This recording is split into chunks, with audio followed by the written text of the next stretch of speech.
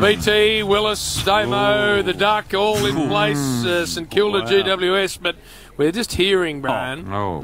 Thank you, Brian. That this audio has come in from another station over on the AM band. A man who wants to have a piece of our man, which is dangerous, Bill. Being the Duck. Yeah, it's dangerous if you want to head down this path. Well, let me just put it this way. If you want to head down this path, Damo, you better know what you're doing. What's your saying, Jim, about a knife and a gunfight? You just better know what you're doing. Anyway, let's have a listen to Kane Corns on SEN talking about Wayne Carey. I thought the coverage of Wayne Carey and good on him, but the coverage of Taylor Walker's game and the high praise was over the top as opposed to the performance. Look, he played a good captain's game. He kicked 4 goals. One of them was from the goal square as a result of a 50-metre penalty. The other one was from 30 centimetres out on the goal line. He was good, but he wasn't as good. He wasn't as good. Now, what I think has happened is that someone, and Wayne still has good connections with people in Adelaide, someone has got in his ear and just said, look, Tex has been under the pump this week. Would you just mind giving him some praise this week? Connections. Hello? Still got connections. Is your opinion purchasable? Very interesting. I don't get seduced by anyone in the media and or friends. What I do is I form my own opinions, and some of those opinions are strong, and I stick by them.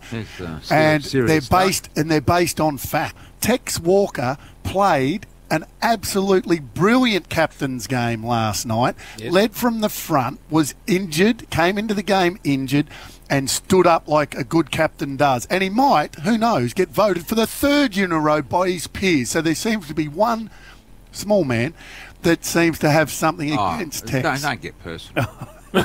Well, he took my credibility into account. So your opinion's not purchasable?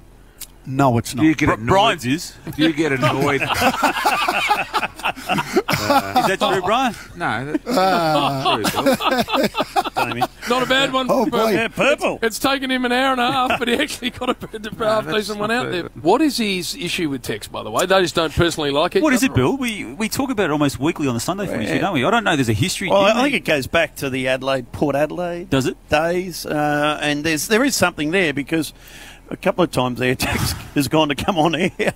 Yeah, we're all sitting around. We all got, and he's mic'd up. We're all got the mics on, and Tex goes, "Oh no, that dickhead's on the panel," and Kane's there. He can hear it. But it's been going on for a while. He stomped on a little ornament last week. Kane does a show. I think it might be Footy Adelaide. And he dropped a little Tex Walker, and the head fell off. And he goes, "Oh!" and it was on the ground. And then he just started stomping on it live on Rowie. Not sure why Rowie was. Has Rowie got something against Tex as well? He was going to eat that thing. Bill? Is there not a mirror in your joint? All out. Just in the bedroom. You're an idiot. Been one of those days, Brian. And we just got to get him out of the way. Just got to finish. Are we better for it, Jim? I'm not sure we've actually improved anything. No, I think you need to just front up. This is what we do, and clear the air on air. I think we're unique in that. Thank goodness I won't have to listen to your special comments today, JP, about who's good and who's crafty. Don't worry. You'll hear that. He's got a good left and a good right. Gee, hits the pack hard. What I do, Bristol, is... This is from the Claremont Flyer. Bring the stuff that you leave out. The Claremont second. And I'm happy to bring more and more of it. Do you like the colours of the Giants, Brian? I love the colours. Because that's what you were looking like the last 2 weeks. Not bad, actually, either.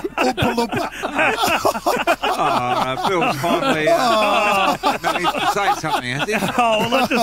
I'm just looking down there at the banner. What I love is off the top, Bristol's given both of them an almighty clipping. It's taken them an hour and a half. And Bill have finally struck back. Slowly getting back. Just finally clawed back some territory. I absolutely love it.